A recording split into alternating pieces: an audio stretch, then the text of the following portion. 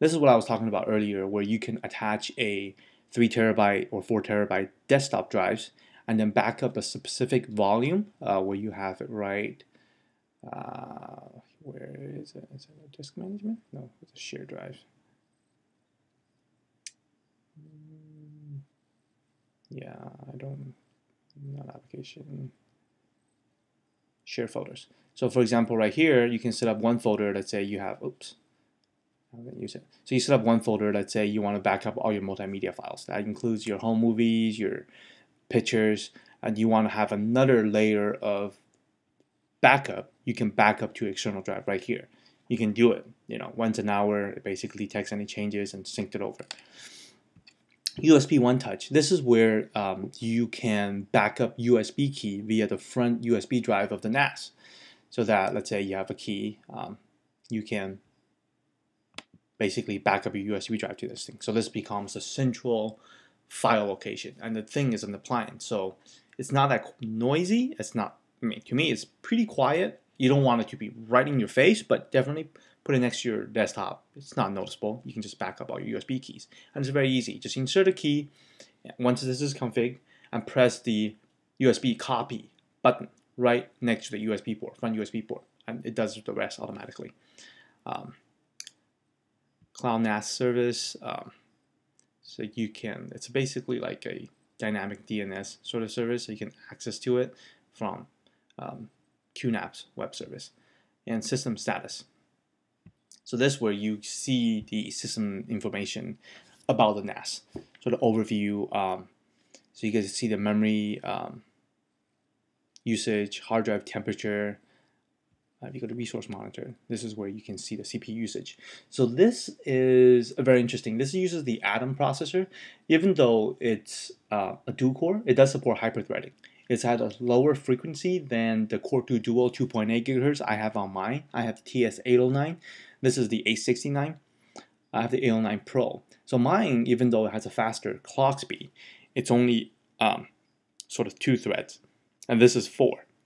So it's much. So it's, even though it's slower clock by clock, and it does support more threads than mine. So I will go into more details when I do the hardware review. But this is where you can see the bandwidth usage process that's currently running.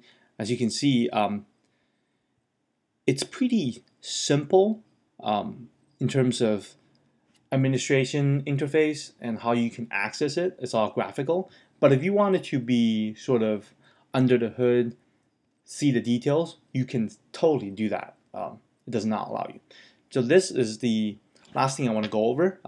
It's the applications. So this is where I think the Qnap shines the most. That's one of the reasons that I decided to go with them, is that you can install apps onto this. It's not like iPad apps. This is more like a server apps. So you can have a web file manager. So with this, as you can see, it's enabled. You can, let's go to the HTTPS, and you can basically browse and manage all your files. See, you can do basically you access all the shared volumes and then manage your files there. You can move them, you can rename them, you can change permissions. So you can see it's like a Linux system, but it's a web file management system. And then there's music station. These are all default, come with it. Okay, this is the new one, comes with A69, which is not available in my A09 because I do not have an HDMI port, is that you can turn this into an XBMC client. For those of you who know what it is, it's pretty cool. For those of you who don't know, you should check it out. It's a whole separate topic on its own with what XBMC can do. Download station, surveillance station, you can have IP cameras connect to this so you can record it. iTunes server, you can put in music on it. And so this is what's added on, is the MySQL server or MySQL server. It's where this is installed via the QPKG Center. As you can see right here, this is what's installed. To install one of this, you can see what's available. These are the apps provided by Qnap. There are also other users on the Qnap forum. They have prepared their own package. So you can install, this is select recommend it more. You can install pretty much all these apps onto your Qnap and served by Qnap, basically. Let's say you want to use WordPress. What do? You just hit install, and they say, okay. And what's going to happen is it's going to install. Say it's downloading right now, 10%. Should be faster. So you have your own WordPress installation on Qnap. Qnap becomes a WordPress server. You don't need to pay anything. You can configure the DNS so that this can be a standalone server. So you don't need to have another server. So with WordPress installed, you can see installed WordPress page, and then just go through the configuration, and boom, then you have a WordPress installation. Any sort of app,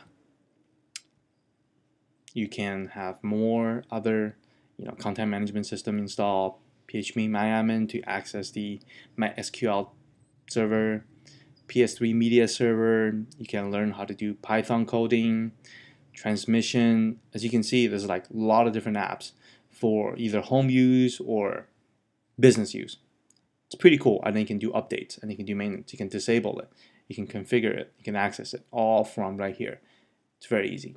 This can also become a syslog server. This is the new update they had it. Not this year, last year they added this. So basically, if you have other servers or network devices that support syslog, this can be a central repo for all the logs in your system. Home users, don't worry about it. Business user, pretty cool. Antivirus, so this thing actually has antivirus built in. You can, I think it's Xscan, it's the virus program they have on it, or Qnap AV, that's what it is, Qnap AV. And you can actually configure scan jobs to run systematic scan of all the volumes data as LDAP server. So this becomes its own LDAP server. VPN. I have not played with my VPN server. There's no use for me, but if you're in a business environment, instead of have a VPN server, this thing can do it. And certainly has the memory and processing power to handle it. So here it is. So this is a general overview of the Qnap web administration interface.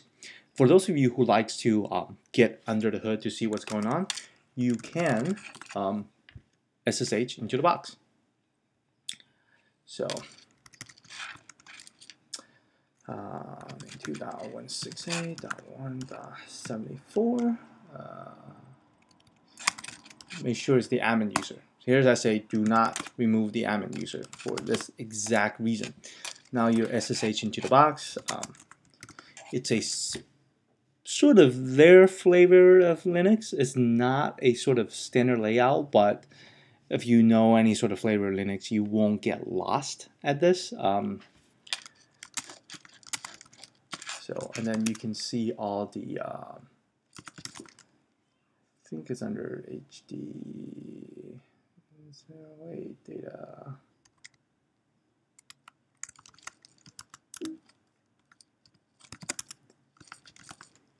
I don't know really where the, this is just to,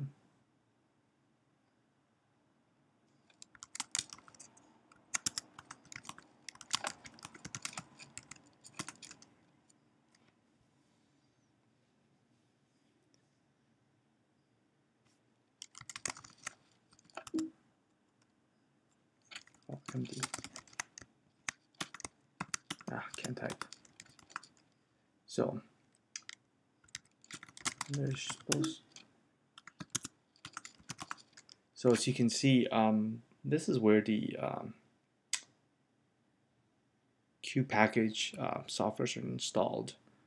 But I don't see WordPress, so there must be somewhere else. So the thing is, like, they don't really want you to go into here. It's one of the options, but.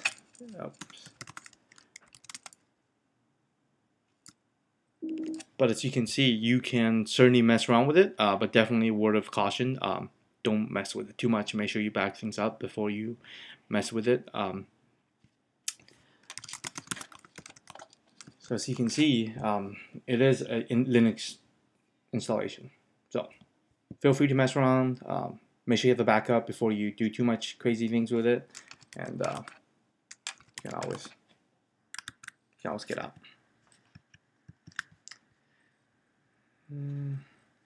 And for non-supported apps, for example, I play Minecraft, you can have a Minecraft server, basically drop the file onto one of the share volumes and then kick it out the server. This is Java, JVM machine kickoff, and then you have your Minecraft server. Make sure you upgrade the memory, because I have Minecraft server running on my TS809, and it's low on memory, so basically it dies after a day or so. Sometimes it'll have 2 days and then dies. So just make sure you upgrade the memory. Overall, I'm very happy with the Qnap system. Their interface is simple enough, and the system is extremely stable. You don't have to mess with it. And whenever you do have a hardware failure, usually with the drives, it's very easy to swap out.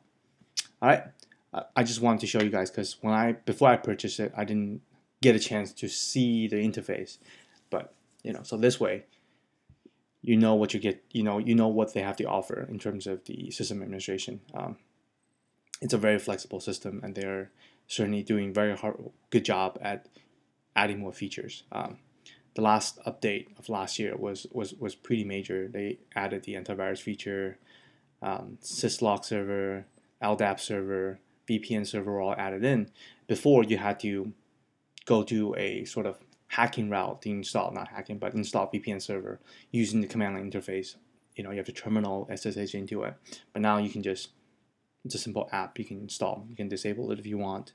I have not played too much with Surveillance Station, but because when you this Surveillance Station, make sure you go to their website to get the list of supported IP cameras, and also you have to buy a license to adding more than one recording.